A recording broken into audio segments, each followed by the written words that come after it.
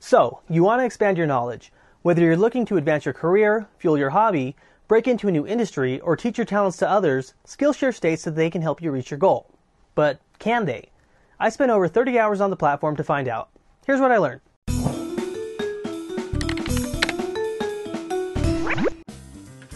Like many online learning platforms, Skillshare states that they can close the gap from amateur to professionals for those looking to improve their skills. They offer a wide variety of topics from business acumen to fitness. However, where they provide the most value are in creative topics, mainly graphic design, photography, motion graphics, and cinematography. Why are there so many topics offered though? Because Skillshare allows anyone to teach a course. It's great because you'll have a lot of topics covered that you wouldn't normally see created. And they make it easy to set up a course with very few guidelines. But this comes with a downside. The low barrier to entry means continuity between courses vary a lot.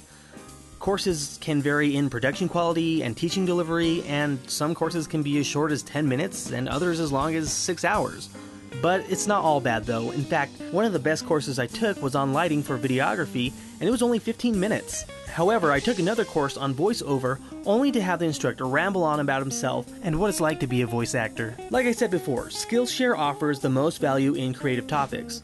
Other topics seem to have less quality content and less content altogether. Take coding for instance. Yes, there are courses in HTML, CSS, and JavaScript, but most of them are short and introductory. For a web developer seriously looking to improve their skills, this may not be the site for them. But a few excellent instructors are on here like Brad Hussey, who I've taken courses with on Udemy, and his 6.5-hour course on Introductory PHP. Still, it's introductory. Speaking of exceptional instructors, I was surprised to find quite a few here, including Seth Godin for content marketing, Gary Vaynerchuk for social media, and Aaron Draplin for logo design. Now this is definitely a huge plus. Finding solid content from these creators can be hard to piece together, and Skillshare's put it all in one place. In addition to single courses, Skillshare's pieced together learning tracks that help you learn topics such as animation, digital marketing, and illustration. This has now become common practice for learning sites, but it's important to note that because courses have been simply lumped together, rather than truly being tracks to build upon, it makes them feel more segmented than other platforms. I took the short Introduction to UX track, and this is the feeling I got from it. So if you take another track, it might be different.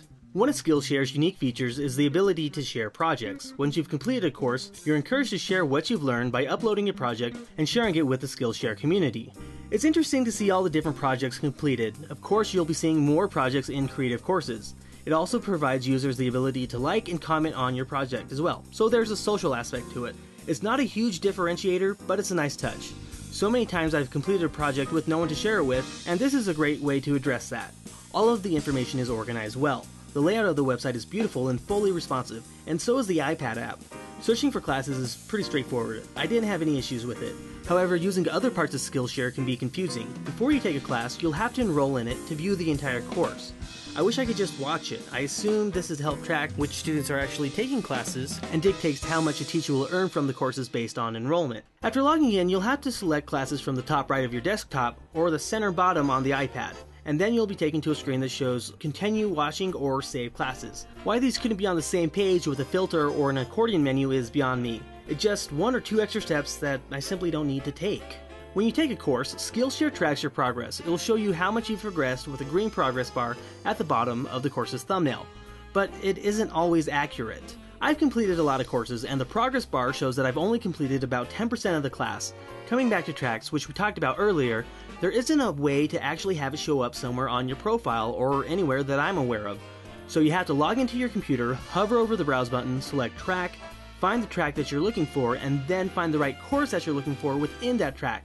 At least, that's the only way that I could do it. Again, that's too many steps, and I couldn't even find the tracks feature on the iPad at all. Competitors have figured out how to make this simpler, and I'm sure Skillshare will catch on, but in the meantime, this isn't ideal. The profile section acts as a hub that keeps track of everything you're associated with, from projects, courses enrolled, and courses you'll be teaching. You'll also be able to see all your classes from here. I think it's laid out much better than the Your Classes section.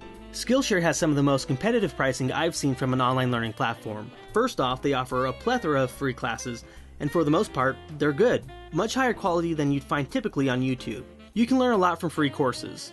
Aside from free classes, they offer premium membership that gives you access to all the courses on Skillshare.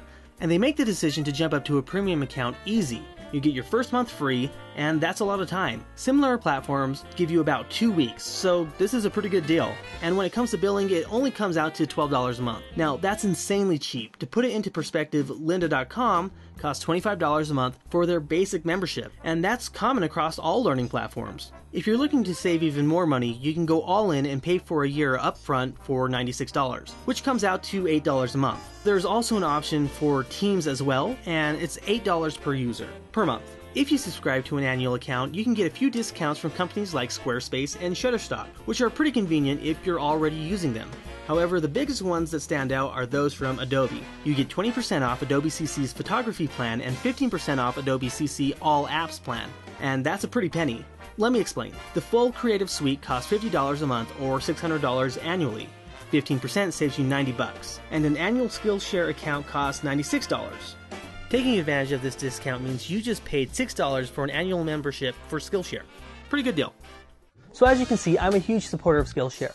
Despite its issues with usability, limited course selection outside of creative topics, and inconsistent look and feel between courses, it's still worth the money. If you're a creative professional, this might be the best bang for your buck when it comes to continuing your education. Even if you're not, you can browse a ton of free courses and get a whole month free, so why not check it out? It's only $12 a month. And yes, you can use these skills in real life.